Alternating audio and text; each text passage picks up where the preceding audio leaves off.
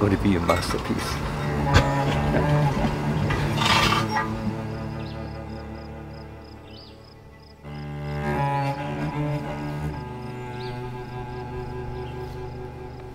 I'm a painter, but I kind of started making ceramics like about 25 years ago.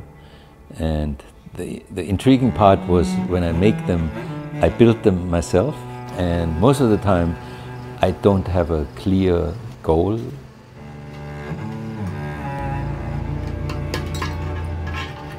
In the kiln itself also they change because I don't see the end result. There is something exciting when they are done, and sometimes I fire them 2-3 times, and it's a bit of a rolling of a dice. There's something unknown about it, what I couldn't really figure out with painting. When I made a painting or make a painting, the decision that I make is right there. Here the decision is moved further away. Like I don't compose them necessarily. So there's something accidental that happens.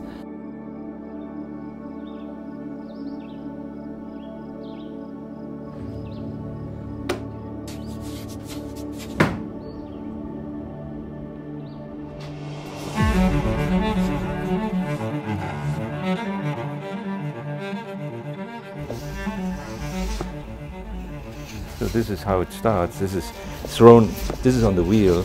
So this is, it gives it stability on the bottom. You know, I could also build it up from the bottom up, but this has more strength this way. So when I build them up, they have some sort of a personality with this.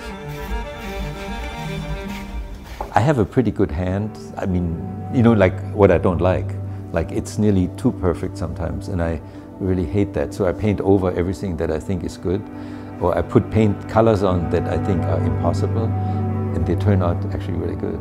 Even with the ceramics, the ones in my kiln now, I had them fired and they looked perfect, but perfectly horrible, I think. So I messed them all up, and I begged that they would turn out good. You know, I painted like a black on top of an orange, and then because it's already painted or glazed once, it rejects the other glazes that come on top. And that is kind of also a thing to play with. But it's never a formula. I cannot work with a formula. With the ceramics, I jump from subject matter to subject matter. Like even when I made it, I do not know what I'm going to put on it. Whether it's going to be like some erotic thing, or like some Goya-esque horror story, or these kind of dark, these skulls. Like even the darkness has sort of humor in it, you know, and I feel I can do whatever I want. You know?